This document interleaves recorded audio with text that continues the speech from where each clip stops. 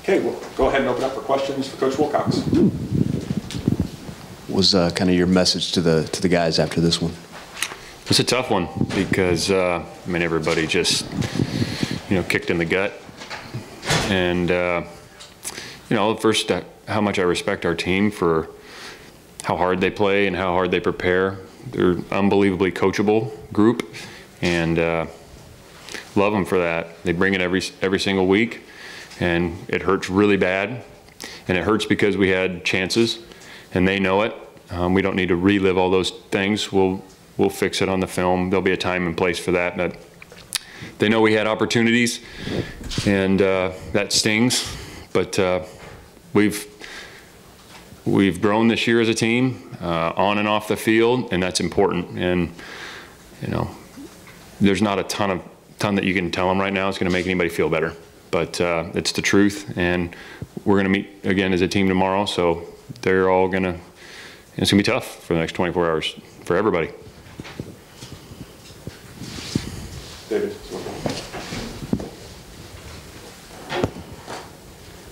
Coach, when you gauge the development of your program, how much weight do you put on the series with Stanford, and how much do you think the gap is closing?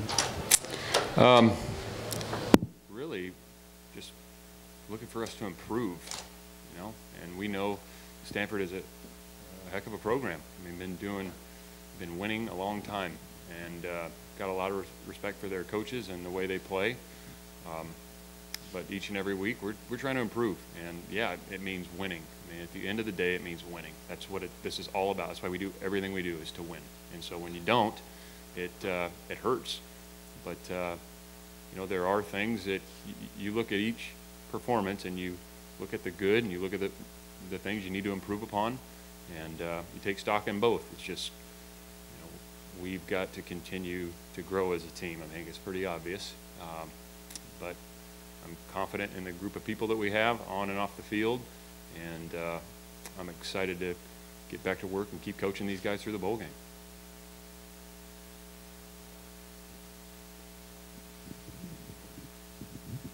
What did you kind of see from Chase tonight? I thought Chase did some good things. He seemed to be more comfortable. He was in rhythm. He seemed confident. There were some throws that Chase would love to have back. I'm sure, that's always going to be the case. I thought he got better. I think that's probably the biggest thing. I thought he got better, and he's a young player, and he's got to continue to improve. But I thought he took a step forward, even though there were some opportunities that, again, he would probably love to have back.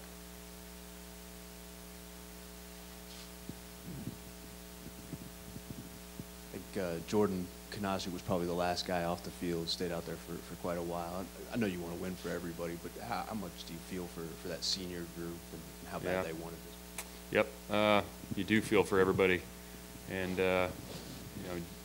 it means as much to Jordan as it does anybody in our program, and because he puts so much into it, and he's such a great leader for us, and he just cares, and I love him for it. It's just, I wish we could have done more to help him and the rest of the guys. Just, I don't know how to answer any better than that. It sucks, But Jordan's got a really bright future in football and life, and I know he appreciates this. And yeah, you wish you could have done it for him and the rest of the guys, and found a way to win the game. And the reality is we didn't, and we got to live with that. But not all is lost. How much does it help that after the 24-hour sting maybe dulls a little bit, that you know you're going to go to a bowl game? Yeah, I mean, it's always one of our goals is to win a bowl game. So we gave ourselves that opportunity, and bowl practice is going to be something that I know they're going to be excited to get back to work. And this one will, since we don't have a game week next week, honestly, it might be more than 24 hours. It's the reality of it. But yeah, we get to play again. This team, this group of guys gets to play together again, and we get to practice and work together and develop some of the younger guys who haven't got as many reps. So that's a big deal.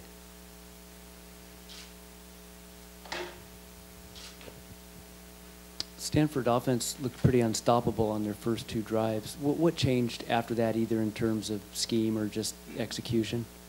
I think the second part, really, we just kind of settled down and played better, and they made some good plays. They got weapons. Stanford's a really good offense, and they're good on defense too. But I think the guys kind of settled down, and the key was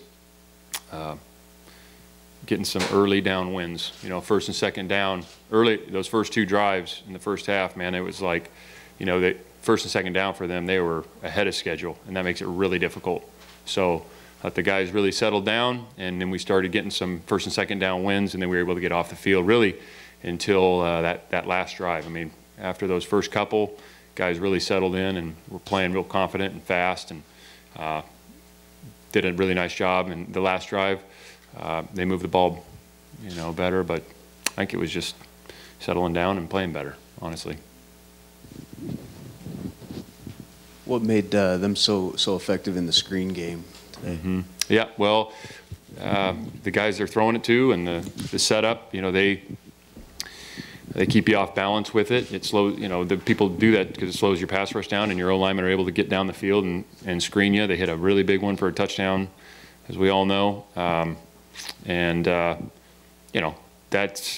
We do enough stuff that they kind of wanted to maybe take the stinger off a little bit and take advantage of some of those. And they're throwing it to really talented guys that can break a tackle or make somebody miss. So utilizing all their weapons. The 4 drives that the Cal offense got into the red zone, the 4 drives where Cal got into the red zone, 3 of those turned into field goal attempts. Only 1 was a touchdown, and that was with 10 seconds left to go. How come this offense wasn't able to execute earlier in the game and turn those field goal opportunities into potential touchdowns? Well, it's going to be missed opportunities. We had chances. It comes down to execution, and we had chances in the red zone, and we weren't able to capitalize. I mean, it's going to be everybody involved. It's going to be either the blocking, the throwing, the catching, the running. I mean, it's not one person, and it's not one call. It's not one thing. It's going to be a combination of things. When you get down to the red zone like that, we all know that was an issue today, that we weren't able to score touchdowns, and you're going to have a hard time beating Stanford without scoring touchdowns. And so we got to continue to work at it, and we got to execute better in the red zone. That's pretty obvious.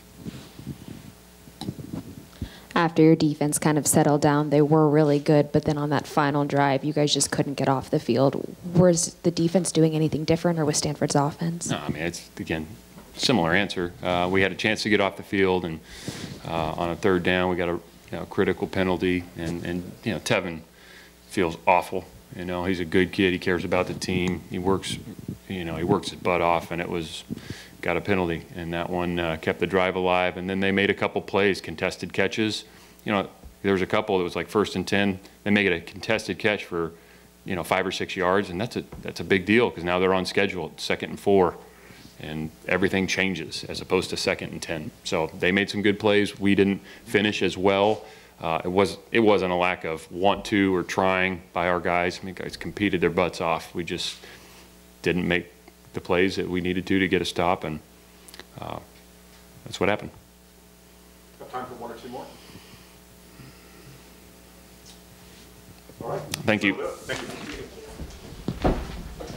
Got our 2 linebackers.